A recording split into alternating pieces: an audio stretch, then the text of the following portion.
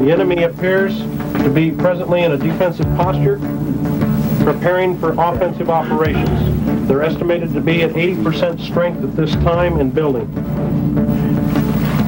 The current analysis of their operations indicates that they will attack within 24 hours, and their most likely avenue of approach is through the Valley of Death into our area of operations. I'm Captain Johnson, the Division Staff Duty Officer. This is an AV notification. Your commander is to report immediately to the Division EOC. 2nd Brigade out. The 101st Airborne Division, Air Assault, is on alert. This morning, it is an exercise, but a most serious one. The 101st is the Army's best when it comes to air-ground coordination. Able to deploy anytime, anywhere in the world, 101st troopers are prepared, trained, and equipped to fight and sustain themselves. Eagle Watch 3 will test that capability. Before sunset, the affected 101st troops will be notified and processed for deployment. They're used to frenzied activity and ask for no explanation other than the outline they receive. Security dictates that. Simultaneously, equipment is ready. Different terrain, varying conditions require specific preparations, and despite the time pressures, the crews must perform with utmost skill. There is no room for mistakes. Elsewhere, leaders are briefed on the needs of the mission, make their plans, and issue orders based on the objective. 18 hours from alert notification, the first C-5A, C-141, and KC-10 aircraft carrying troops and equipment will rumble into the early morning sky. Their destination? A hostile desert environment. Wind, sand, and enemy tanks await the task force deployed to meet this threat. Eagle Watch 3 is underway.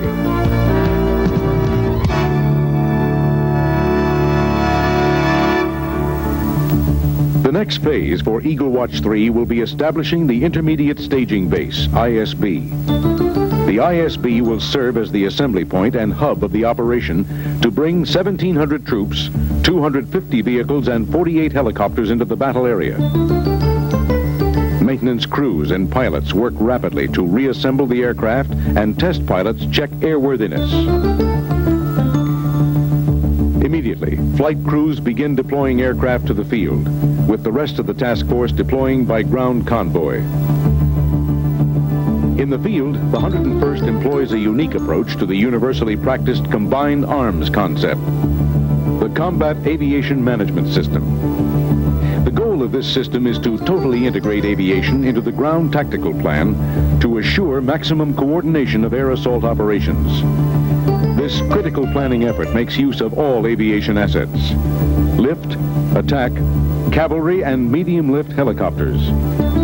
The sophisticated equipment and planning of the National Training Center at Fort Irwin, California, presents participants with the most realistic battlefield situations possible. For Eagle Watch 3, the center provides opposing forces well trained in the tactics and doctrine of Warsaw Pact countries. Armored and mechanized forces use vehicles resembling Soviet equipment. Both enemy and friendly vehicles and aircraft, as well as troops, are equipped with a multiple integrated laser engagement system, MILES, consisting of a transmitter and receiver. MILES simulates weapons firing, and the receiver, if hit, signals its destruction by a flashing light and/or audible tone. MILES relays information on engagements and kills immediately to a computer center.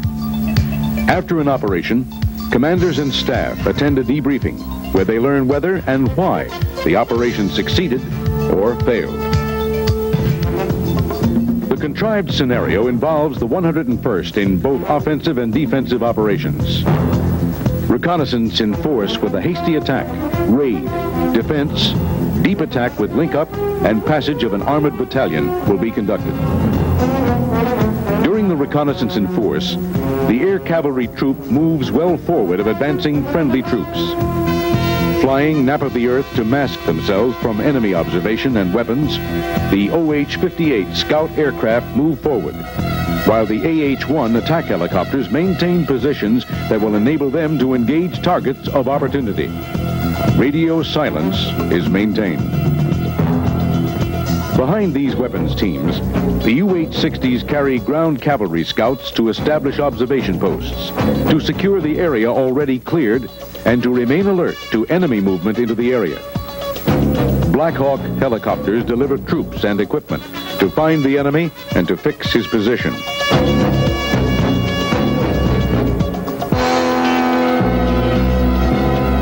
3 infantry companies, including mortar platoons and attached anti-tank sections equipped with jeep-mounted tow missile systems, are positioned by U-860s and CH-47s to seize objectives along the route of advance. When enemy troops are discovered on the final objective, the task force commander decides to conduct a night attack. Pathfinders and ground cavalry infiltrate under cover of darkness to mark landing zones and provide security. Black Hawk crews, skilled at night flying techniques and aided by the latest development in night vision goggles, commence the air assault at midnight. Shortly after sunrise, the attack succeeds. The objective is secure. After an enemy reinforcement attempt is thwarted by attack helicopters, intelligence is received indicating that the enemy is massing for an attack. Faced with the need to defend against a motorized rifle regiment and prevent enemy forces from reaching the task force rear boundary, the task force commander begins extensive engineer preparation. Immediately, massive barrier materials are brought forward by U-860 and CH-47 aircraft.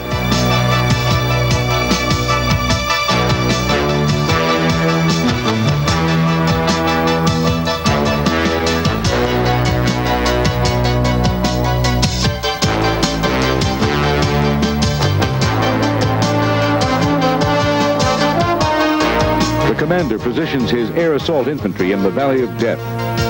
As the engineer effort continues, a motorized rifle company conducts a spoiling attack and is destroyed by attack helicopters.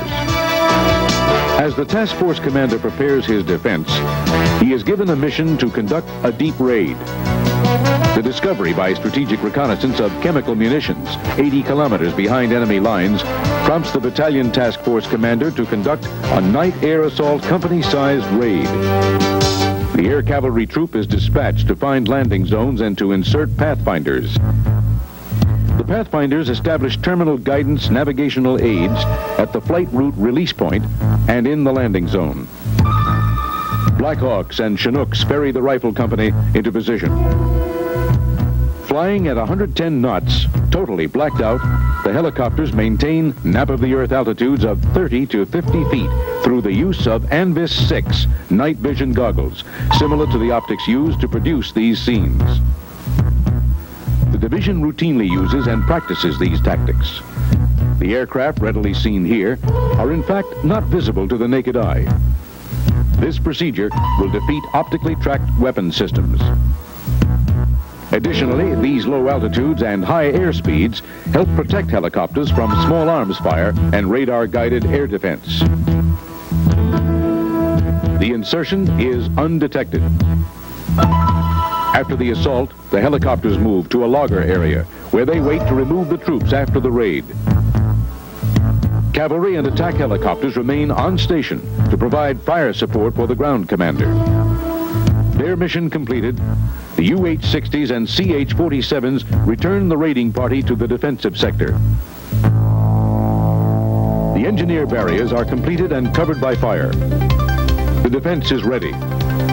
Enemy reconnaissance elements and obstacle breaching teams infiltrate during darkness and begin to fill in the tank ditches and cut wire that was placed in position only hours earlier by engineers.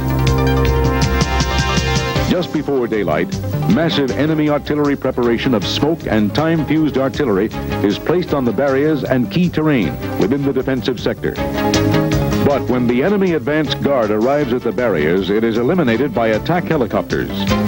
Close behind, the first echelon, consisting of 2 motorized rifle battalions, attacks and begins breaching the first obstacle. The heavy smoke covering the breaching operations limits the effective fires of the AH-1s. Elements of the first echelon breach the first obstacle and begin attacking, trying to breach the second barrier. The ground commander's defense, in depth, allows ground TOWs, Dragons, and Vipers to destroy the first echelon forces. Following close behind, the enemy second echelon pours through the first barrier and onto the second obstacle. Again, the anti-tank positions in depth, combined with aerial TOWs, defeat the enemy. Over 50% of the attacking second echelon is destroyed. Then, AH-1 Cobras, maneuvered to the rear of the defensive sector, clear of the smoke, are able to destroy the remaining force. The defense is successful. To exploit the success, the Battalion Task Force conducts a deep attack, seizes key terrain and conducts a link-up, and assists the passage of an armor battalion. The task force commander plans a 3-company attack, reinforced with ground TOWs and mortars. Due to extremely high winds, a safety decision is made to launch only Black Hawks and CH-47 aircraft. The attack is successful and the terrain secured. The armor battalion links up with the air assault soldiers and passes through the task force and continues the attack to the east. The Air Assault Battalion Task Force, its work done, is moved to a rear assembly area for refitting and preparation for the next battle. 5 days ago, Eagle Watch 3 began. This exercise was designed to answer the question of whether light forces fighting as combined arms and massing firepower can prevail against armor. The 101st, through careful preparation, close coordination of ground and air operations, and effective use of terrain and mobility, answered that question. And it proved something more. It proved that the 101st is not only equal to the rigors of the desert, but is ready to take on any challenge of modern warfare anywhere in the world.